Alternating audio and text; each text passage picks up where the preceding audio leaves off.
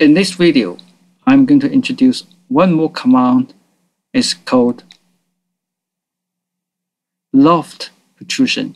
The Loft Protrusion allows you to bridge multiple profiles to make a model by the computer automatically.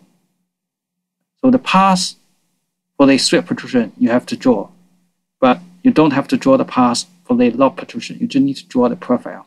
Okay, let's start the command. First of all, we need to select this parallel plane to draw a path in parallel with this surface. Distance here in the distance box is 100. Okay, then click. That allows you to draw an ellipse shape. Ellipse shape command is under this one. We use ellipse by center points.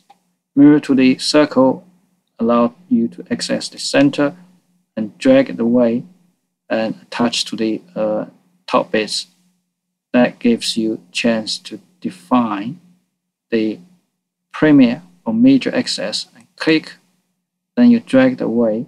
That gives you a chance to define the minor axis.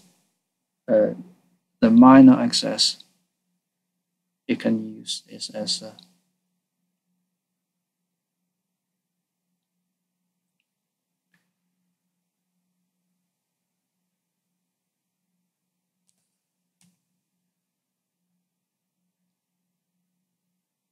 so the still major axis 55, minor axis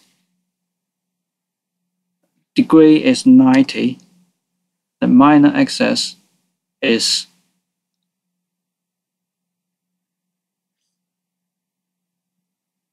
40. You can see this ellipse is drawn. Then you click on this close sketch. Right, now we have one profile, and the other one will be here. We can select from the edge because it is already exist. But before we can select that, we have to actually move to the finish command to finish this step. Then we can click on this one, select from the edge, and then we select this one.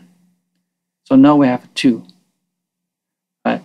So we can carry on to do more or draw more, but we only need two in this case. Then we can click on preview.